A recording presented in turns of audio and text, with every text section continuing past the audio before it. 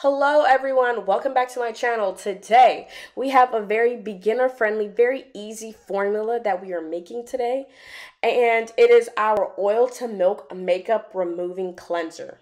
It's so easy to make because we have a bunch of carrier oils and then we have some water and oil emulsifiers. This is so simple and so necessary. The first ingredient that we'll be adding is fractionated coconut oil. We will be adding 20% of this, and we're adding it because of its light texture. It's very clear, it's odorless, it's non-greasy, and it's easily absorbed by the skin. Overall, I really just love the way that this oil feels on the skin. It makes the product so much more pleasant to use. The next ingredient that we will be adding to our formula is sweet almond oil. We'll be adding 25% of this. We added this oil because it's easily able to penetrate the skin. It softens skin, it moisturizes, and it's known to be soothing to dry and itchy skin. You're going to see me pouring with my pipette. I learned this technique while going through school, and I do this technique in every one of my formulas. It allows for more control, and I love doing this because it makes less of a mess. Next up, we have safflower oil.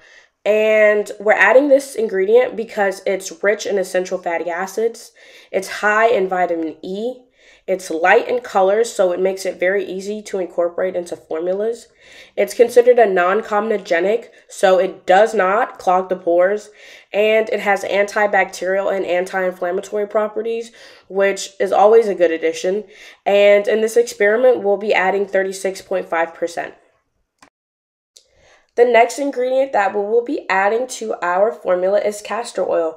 Castor oil is an excellent emollient because it has a low molecular weight, which means, again, it's easily able to penetrate the skin.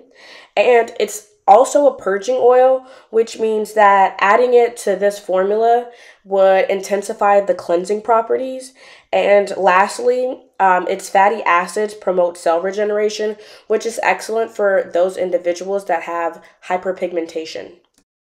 Now that we're done adding all of our carrier oils, we can move on to our emulsifiers. We'll be using water and oil emulsifiers today because our product is predominantly made out of oils. The first water and oil emulsifier we are going to be using is Laurel 3. It is one of two water and oil emulsifiers that we're going to use today. It's able to solubilize in oils, and this is what's going to help us attain that milky consistency that we will see after washing off the product. Its suggested usage rate is from 1 to 5%, so we will be using it at 5% to have its maximum efficiency.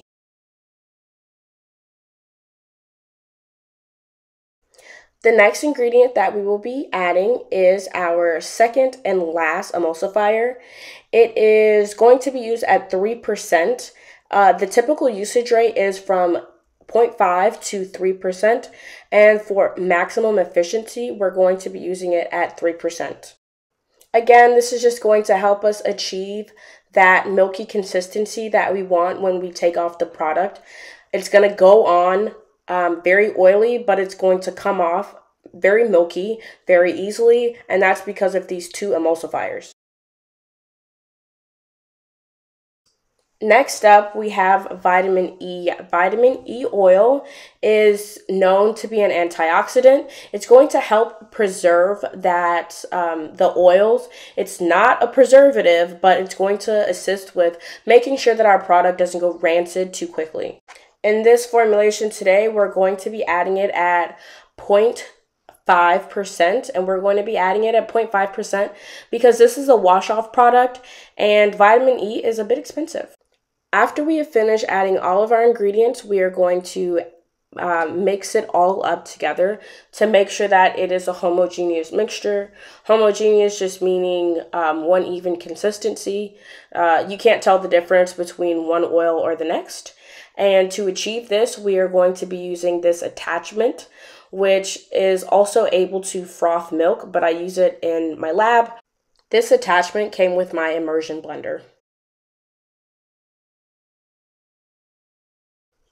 After mixing it, I noticed that there were still some particulates from the glycerol oleate, so I heated it up to make sure everything was melted. And then again, I mixed it with that same attachment, and now stuff is getting everywhere. Okay, so we have mixed everything together. It's a homogeneous mixture, and now we need to put it in a bottle to use for later. And the bottle that I chose is this one. I have this little funnel that I got with a flask, and now I just use it in the lab because it's very easy to use. And then you are going to see me lift it up a little bit to make sure that it aerates and that the liquid goes down. But I made a mistake and I dripped oil everywhere. So I chose this little attachment or this pumper so that I don't necessarily have to go back into the bottle. Like I wouldn't have to open it, and it dispenses just the right amount. So like if I squirt like 3 at like it just dispenses very well. I like the way that it dispenses, and I don't have to open it again. So that means I won't get any contaminants in there. Considering I didn't use a preservative, that's very important because the addition of any water particles may cause some bacterial growth, which is not what we want. And then looky how cute. I love this dispenser and the bottle that it's in. So we've come to the portion of the evening where I am going to demonstrate. I'm taking off my makeup here. I did not really want to take off my makeup because I really like this look, but for demonstration purposes, I'm taking off all my makeup. It's going on very oily, which is what we want. We want to have that oil remove the makeup very easily. Okay, so now I'm done rubbing the product in. I'm removing the product and all my makeup with the water. I got the water everywhere and I was making a complete mess. The floor was drenched. I typically would do this in the shower, but for demonstration purposes, I did it at the sink. Okay, so after I finished waterboarding myself, I wanted to make sure that you guys could see what the product was really able to do. So initially what I was going to do was just let myself talk, but after all that water, I decided that I was not going to do that because I was breathing hard as hell. I got a clean white towel and I'm ready to remove the water from my face in the concentrated regions. I'm going to exclude my hairline. I did get a little bit of my hairline while I was removing the product, which you will see there is a little bit of makeup left on the white towel. And that's from my hairline. But I think overall the product did such a good job removing the makeup. I'm only really able to get my hairline in the shower. So when I do take a shower, you won't see it, but that's when I'm really able to remove the makeup from my hairline. But for right now, in the concentrated regions, I'm really pleased with the way that this product performed. If I was to redo this experiment again, I would make 3 changes. I would add a oil that makes it special. So maybe an expensive oil like blueberry seed oil, sea buckthorn oil, or rosehip oil, one of those oils to really make it pop. The goal is to make your product special, and those are oils that I think are kind of expensive, but also make your product stand out. The second thing that I would change would be to add a hydrolyzed protein of some sort, but I would advise that if you add a hydrolyzed protein, you also need to add a preservative. So I would advise users to add in an oil-based preservative. The one that I commonly use is Optifin, but that is a paraben. And parabens have a bad name. So if you want to, I don't use Optifin in my own products, but it's something that I have on hand. So Optifin is an easy one to reach for. It's fairly inexpensive, easy to get your hands on. So yes, Optifin. And the third thing that I would change is I would add a scent of some sort, something refreshing like eucalyptus or peppermint. those scents to me make the product more pleasant to use. So I would add those ingredients to my product to make it special.